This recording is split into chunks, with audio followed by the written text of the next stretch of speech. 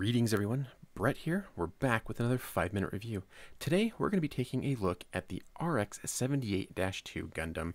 This is the version 2.0 recently released kit.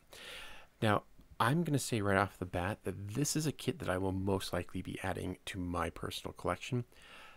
And I was quite surprised opening this box. Now, MRS Hobby Shop retails this kit for about 35 bucks.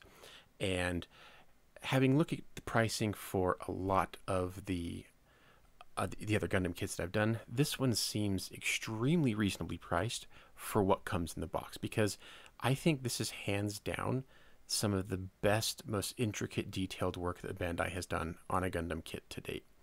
Now, take that with a grain of salt, just because I haven't obviously looked at every single Gundam kit that exists, but just the sheer level of detail and how crisp and sharp it is just wild to me, and I'm just blown away about how much they have packed into this little kit just in terms of detail, because there isn't a surface on this kit that will be seen once it's built that is not detailed.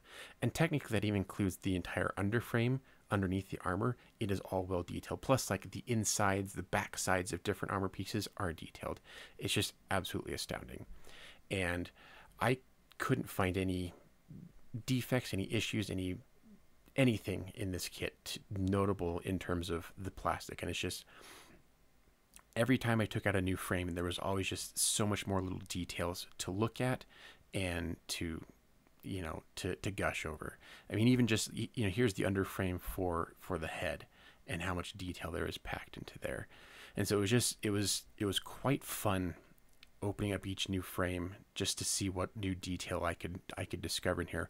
Plus, Bandai is using a lot of slide mold technology in this here. Like you can see some of that example here.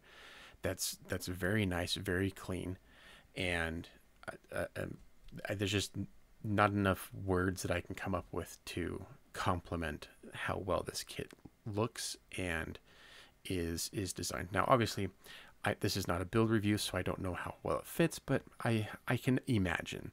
Here's the exterior portions for the helmet, and it's crisp, it's clean. The details really stand out in relief to the rest of the plastic. The clear parts are all nice and crystal clear. And so here's the main shield, right? Like the main body of the shield, but there's parts that go on front of it, there's parts that go in the back of it, and it's impressive. Here's more external armor pieces, and you can just see how many openings there are for additional parts to go on and additional details. Here's like underframe stuff for shoulder pieces, leg pieces, things like that. And it's fascinating. Also, this kit does not come with polycaps, so all the joints are done plastic on plastic. Just be aware of that. And but you get very beautifully rendered subframe parts. Here's hand parts. You get multiple different hands, closed fist, open hands, gripping hands, things like that. And they all look really, really sharp, really, really crisp in their details. Here's under parts for the shield, for the gun.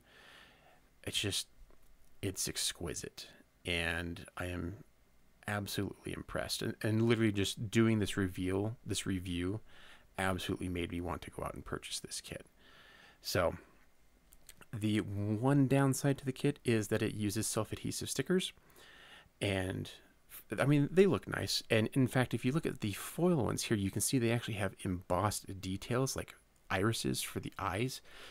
Okay, I'm gonna admit that's pretty cool for the foiled parts, but I wish there was at least some water slide decals in here to detail this up, but it is what it is. And again, for the price, I think it works.